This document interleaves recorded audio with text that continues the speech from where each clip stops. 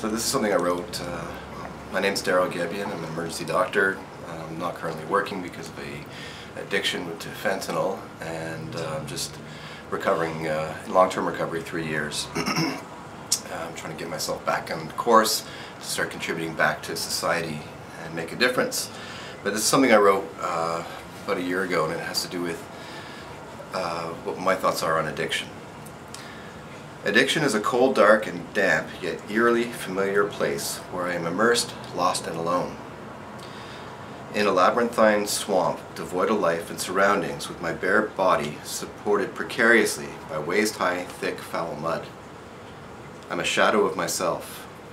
Numb to the normal ebb and flow of good and bad, I am incapable of feeling joy nor shame.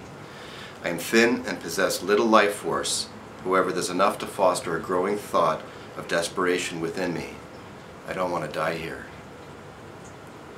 Detoxification and early recovery begin when I muster the courage to stop wandering and start walking a straight line. I know it's going to be bad, really bad. I know I must keep going if I'm to survive. Every footstep sinks into the quicksand-like mud, yet its tiny bit of resistance offers a small victory, propelling the next step. Into the featureless night I fearfully trudge my way with blistered hands and feet. It's petrifying. With profound dysphoria, weakness, and a Jupiter-eye cataclysmic thunderstorm raging in my head, I do my best to avoid walking in circles.